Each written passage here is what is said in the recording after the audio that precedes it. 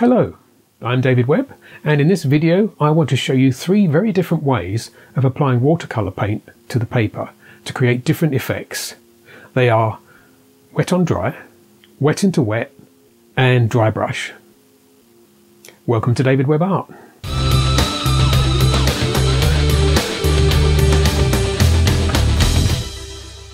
In any painting that I may be working on, there'll be different parts of the picture which require different techniques, different approaches to describe different features, different effects, different light effects, and the brushstrokes I'm about to show you all produce very different results.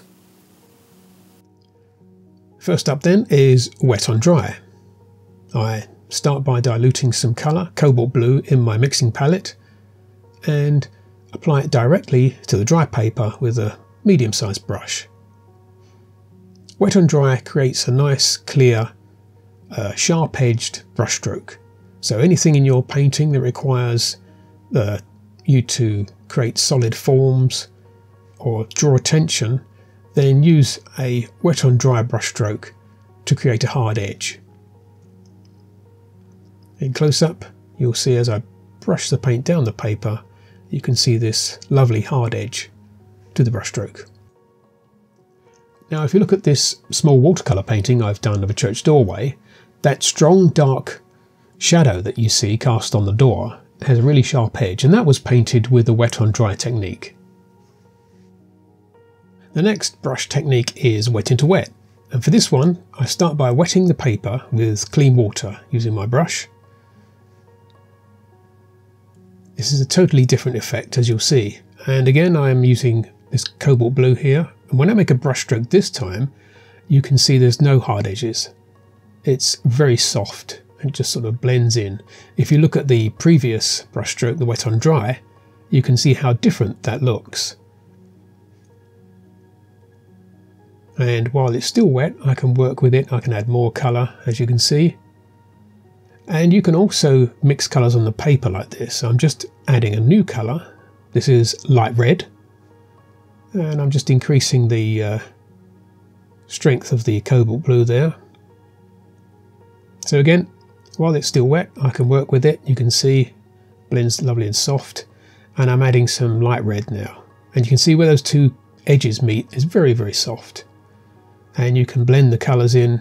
You get some lovely mixes with this combination of cobalt blue and light red. And I use this quite often in painting skies. This technique lends itself to painting skies and atmospheric effects. We've almost got a stormy sky appearing before our eyes here.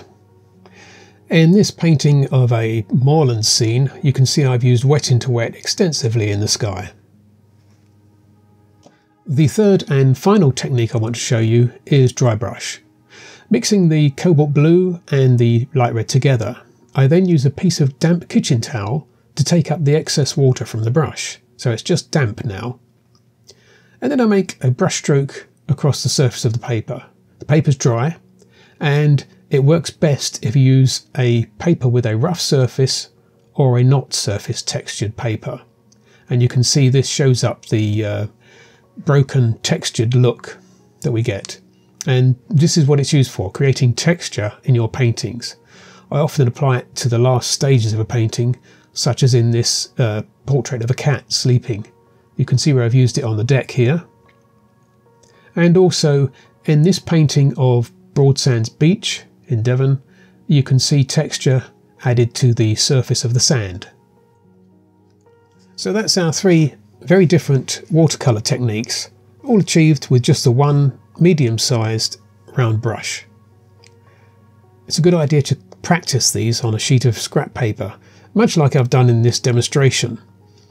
Just keep practicing and keep practicing until it becomes second nature to you.